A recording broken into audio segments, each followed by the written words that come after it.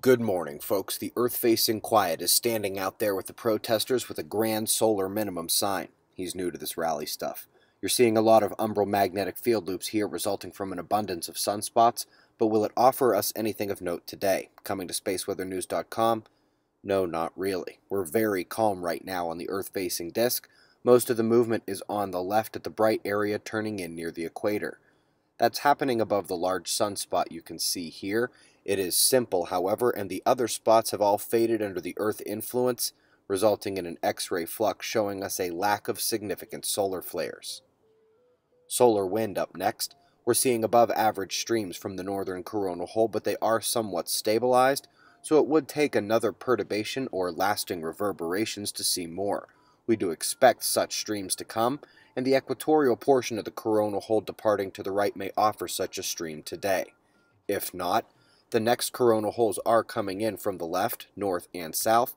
Southern one is in the lead and hit Earth-facing center longitudes overnight. Rough Earth award of the day comes down under over at New Zealand. Top quakes of the day striking the area there. Not much to break nearby, luckily. They also had some severe weather a bit west in southern Australia. Strong storms are finally moving on after lashing the region. High pressure over much of that area is pushing the system along. South Island of New Zealand and northeast parts of Australia getting it in the coming hours.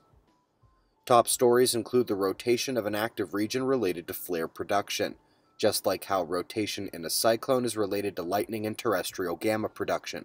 Earth spot similarities jump out at you.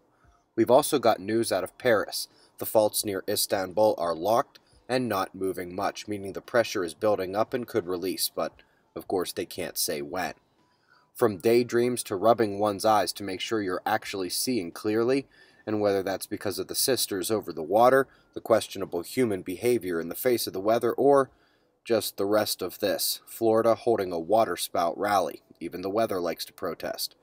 Anyway, I'm expecting some bad weather in the United States again tonight. The low's convergence cuts back through the central states, and tonight we'll have storms popping and unleashing a lot of energy.